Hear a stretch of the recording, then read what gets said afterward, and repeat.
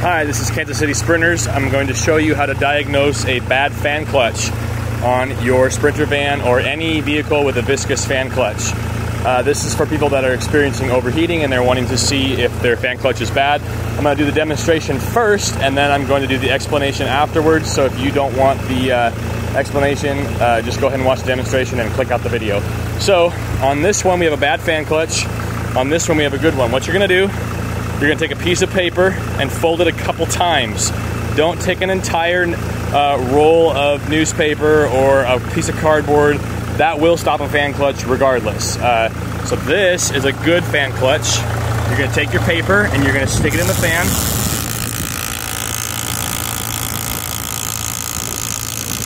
Okay, that one has enough force behind it to the paper does not stop it.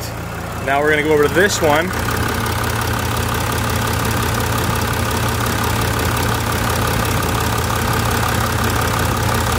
And you can see my paper has completely stopped it. I can actually grab it with my hand and spin it backwards.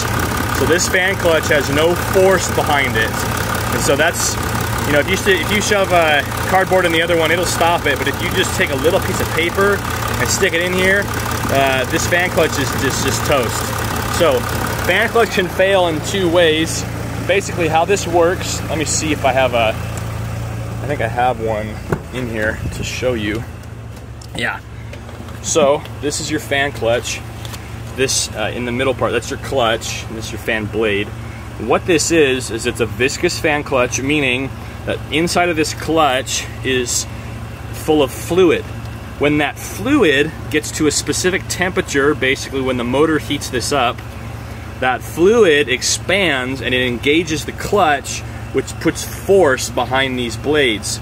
Basically, they designed this as a system that you can have a spinning blade without any force. So when you're trying to get your motor up to temperature, and then once your motor reaches a specific temperature, your fan clutch kicks in, and then it adds force behind the blades, which forces air over the radiator and cools your coolant down. So what happens a lot is you'll see on a bad fan clutch, or one that's failed in this way, you'll see a lot of residue and oil and gunk around here, and it usually gets real thick and sludgy with dirt. So that's a way you can tell if your clutch is not functioning properly. Another way that these can fail is they can fail always on, which is also bad. You'll be able to diagnose this when you turn it on. You'll hear what's called fan roar, and it just makes a very loud roaring noise, and it will continue regardless of if the vehicle is hot or cold.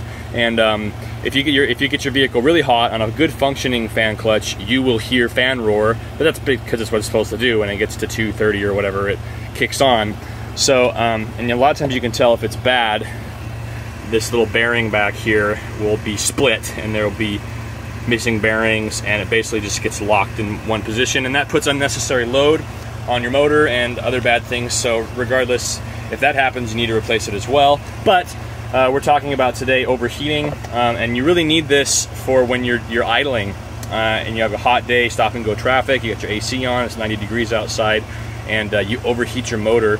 Now getting into Sprinter specifics, and this is probably true for other vehicles as well if you're watching it for a different vehicle, but in Sprinters, I need to tell people that the majority of your fan clutches, if they are still original, especially in T1N model years and early NCV3, they're bad, period. I just see it so often. This is the epidemic of blown motors, blown head gaskets. It's because people have bad fan clutches and they leave them in there and they don't bother to replace them and they don't want to spend the money and they cheap out, and what happens is they go over a mountain pass with their full built camper and they overheat their motor and pop goes the head gasket for 80 bucks for a $120 hand fan clutch. And so a little bit of labor, you know, maybe $200 total, $300, you blew up your whole motor. So just do yourself a favor, just do your cooling system, do the whole thing, do the belts and the pulleys and the water pump, and if you don't know if it's been done, just do it, and then you're done. And you get to protect your motor, and you get to have peace of mind when you go over a pass. And another thing, don't buy a cheap fan clutch. Don't go and get one of those 4-season ones. Yeah, you're gonna find some guy on the internet that says like, oh, I bought one, it was great. okay, I can find 3 more guys and say I bought one and it went bad 2 months later. Just buy the Mercedes one, or buy the Bear one, or buy a high-end, expensive German-made fan clutch, and you are going to your van is going to thank you, and you're going to have a lot better ownership experience. So again, piece of paper, folded just a couple times. That was a good one, did not stop. That was a bad one, just stopped immediately. And if it's a really hot day and you overheat your motor and you do this test, you know, it's not going to work, because, well, if you have a bad fan clutch, it will. But anyways, so that's the basic of how you do it. And comment, message, subscribe. Any questions down in the comments, I'll do my best to reply to them. I appreciate it. Kansas City Sprinters, have a great day.